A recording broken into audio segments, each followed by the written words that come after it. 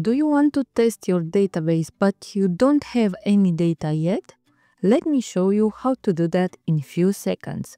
First, let's create two tables visually.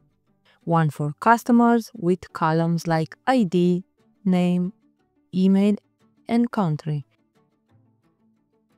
And another for orders, which has ID, order date, customer ID, and total. I link them with a foreign key, so each order is connected to a customer. That's all I need to define the structure.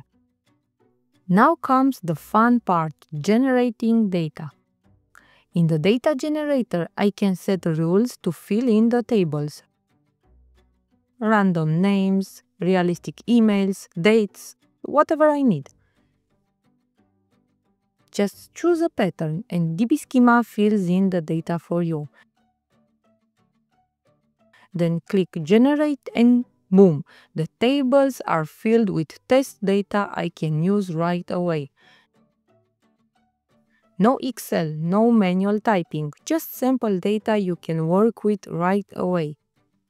This is perfect when you're building queries, testing reports, or just want to see how your schema works with real-looking data.